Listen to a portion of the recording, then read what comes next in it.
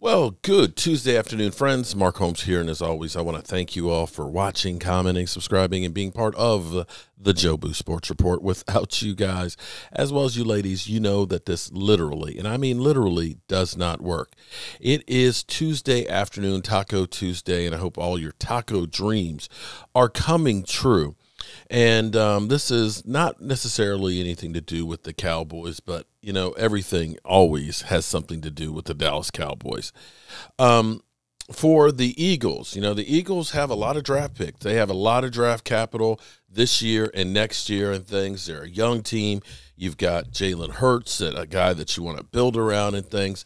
And it's, you know, you figure they want to have as many weapons as possible.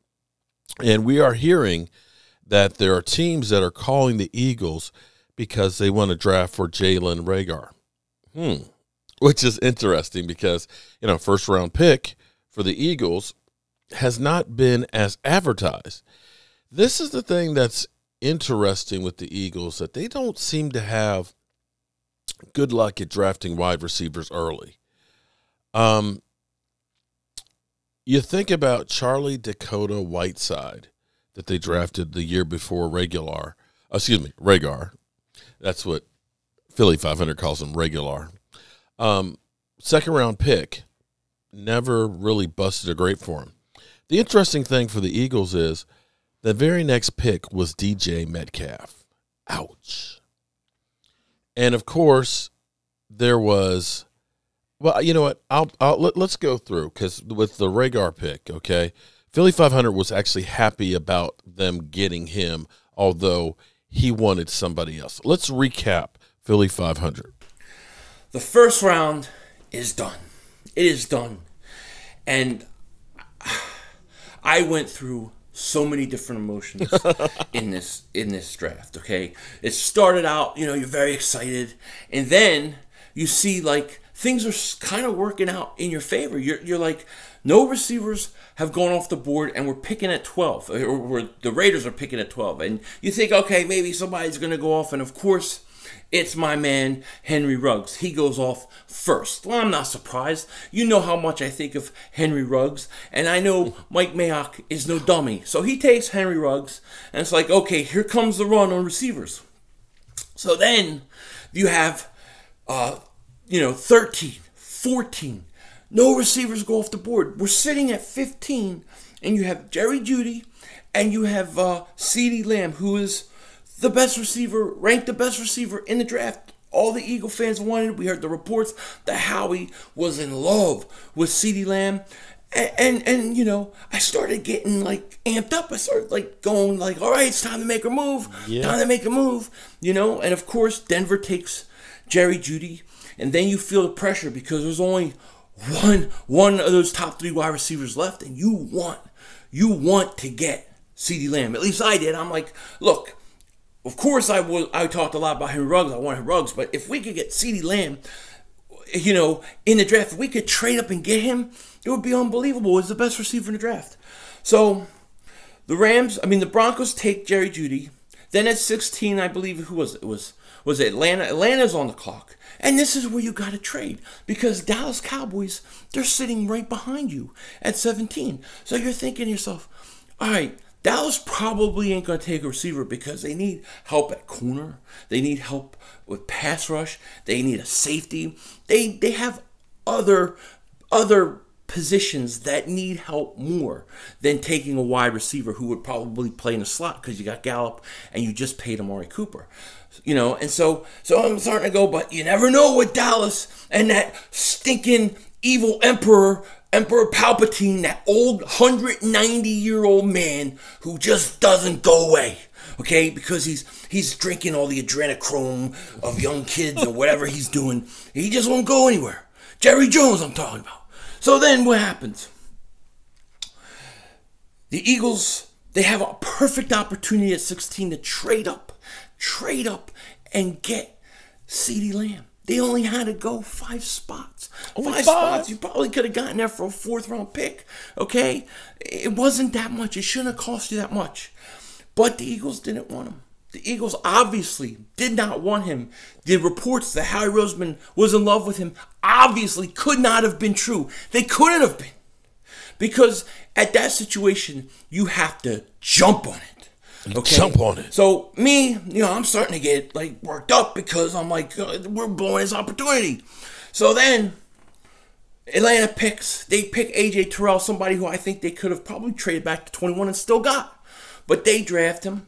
And now the Dallas Cowboys are on the clock. And the Cowboys are on the clock, and you're thinking, nah, they won't take it. Nah, I'm trying to tell myself, nah, they won't take him. They won't take him. And boom, the Dallas Cowboys. And let me say this, before the pick is announced, they show a picture of Jerry Jones, and he's like, like that evil, dirty man laugh, like evil laugh. You could tell this dude sacrifices lots of chicken. He's got 9 Jobu dolls all around. And what does he do? He takes Ceedee Lamb. And I lose it. Let's go to the tape on that.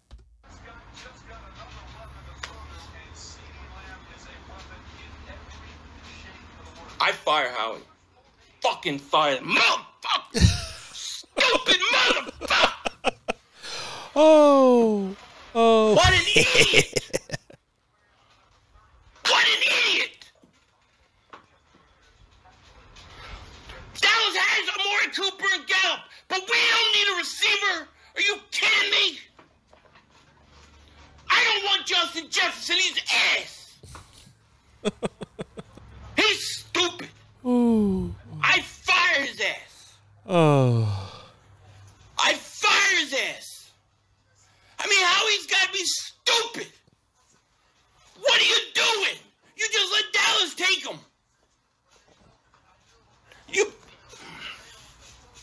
Oh, little Philly. Yeah, he was definitely hurt about that. And truth be told, they're actually lucky, with Henry Ruggs, that situation with the car accident and looks like the Cowboys were the only one that got the good receiver there in the first round, other than, of course, Justin Jefferson. I lose it. I curse. I'm losing my mind. I apologize for cursing. I was pissed. Because to me, Cowboys got Amari Cooper. They got Gallup. They don't need a receiver as much as us. Mm-hmm. But we just sit around and we're not trading up. This is what I'm thinking at the time. And I'm thinking about Denver. Denver takes Jerry Jeudy. They got Sutton. Gordon Sutton's good. Why are these guys getting receivers who already have better receivers than us? Oh, poor Philly. I was mad. I was pissed off. So then the draft continues, and I'm thinking, okay, here we go.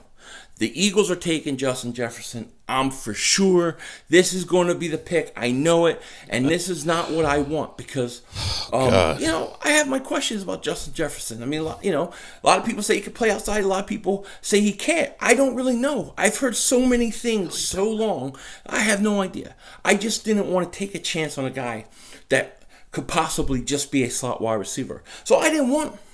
Okay, and my thought process at that point at 21 while we're on the clock, don't take Justin Jefferson, but I know that they're going to. Don't take him, and please, let's trade back or take Denzel Mims. That was what I would have done, okay? At 21, if it was me at that point, I would have probably tried to trade back or take Denzel Mims, okay? So the Eagles pick, and they wind up picking Jalen Reagor. Now, when they picked Jalen Reagor, I got to be honest, I was happy. I was happy because it wasn't Justin Jefferson. So I'm like, oh, they didn't take Justin Jefferson. Okay, all right. They took Reagor. Now, I like Reagor. I like Jalen Reagor. I think he actually could be good. I think Jalen Reagor is Howie Roseman's best shot at hitting on a wide receiver because God knows he doesn't hit on wide receivers. This is his best shot. I like Reagor. If you remember, like a week ago, I did a video saying no matter what happens in this draft, the Eagles have to come out with, well, I think I said 2 of these 4 wide receivers, but at least one of the 4 they had to get, and that was Denzel Mims, Henry Ruggs, Brandon Ayuk, or Jalen Reagor. So they get Jalen Reagor. They got it right, and I'm actually happy with this pick. I like this pick. I grade this pick a B+, okay? And the reason I give it a B+ and not more is because the one thing I didn't like about this first-round pick. Okay, and the one thing that I have to complain about is I think that the Eagles taking Jalen Reagor is not a problem. But to me, the way they went about drafting Jalen Reagor was. So what I mean by that is you had an... All right, we can leave it there. Here's what we know. The Eagles suck at drafting wide receivers. They suck. And Philly.500 to say, oh, man, Denzel, I would have rather had Denzel Mims. You mean the Jet wide receiver who so far has 490 yards total and no TDs? And you wanted Reagor. Okay, so doesn't look like you quite know what you're thinking about. You were right about Ceedee. But remember, you didn't want Justin Jefferson because he's ass. So that's where we are with the Eagles. Maybe trade Reagor, which means maybe they try and draft one of these receivers again. So when people ask me, am I scared of the Eagles having all these draft picks? Not really, because they suck at drafting.